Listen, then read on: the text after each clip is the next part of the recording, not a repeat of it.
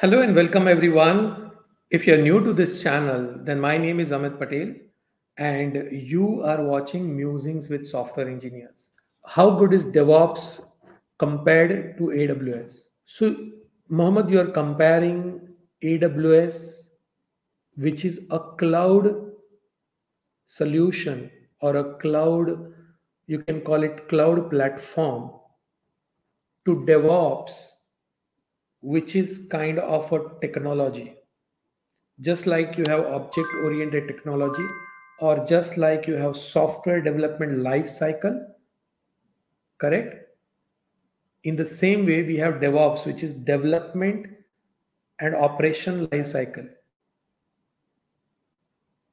Okay, so development operations is what is called as DevOps, and you can do DevOps on AWS, or you can do DevOps on Azure, or you can do DevOps on any kind of open source platform like Linux or any kind of virtualization platform where you can uh, build whatever is required, the DevOps infrastructure is required, you can build that infrastructure. So DevOps is not about, there is no comparison between DevOps and AWS. Okay. How good is DevOps compared to AWS? Uh, if you want to work on AWS cloud, you may require DevOps. Okay. If you want to work on certain projects on AWS, you may need DevOps. Okay. How good means DevOps is a philosophy. How can you define how good is a particular philosophy?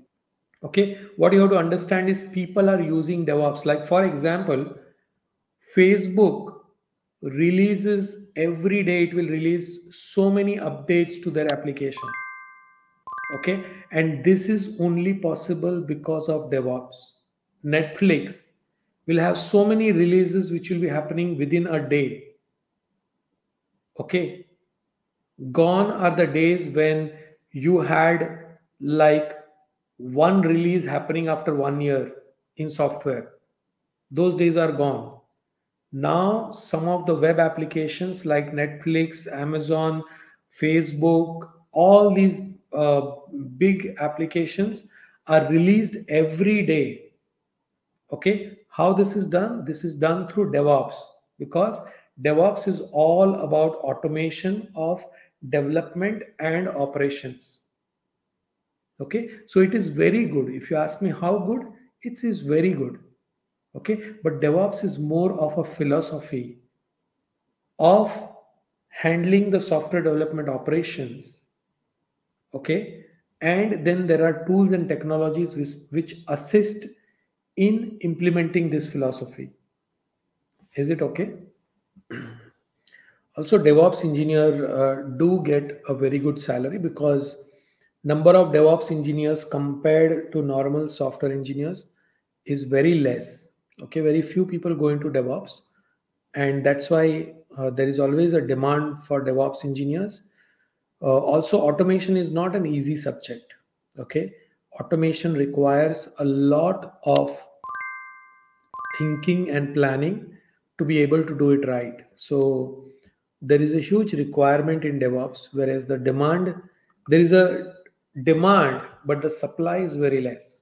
Number of people doing DevOps is very less. All of you who are still watching this video, like this video so that YouTube algorithm will spread this video. Subscribe to this channel if you have not yet subscribed, and press the bell icon so that you will get all the updates when I'm going live. Thank you very much, and see you in the next live.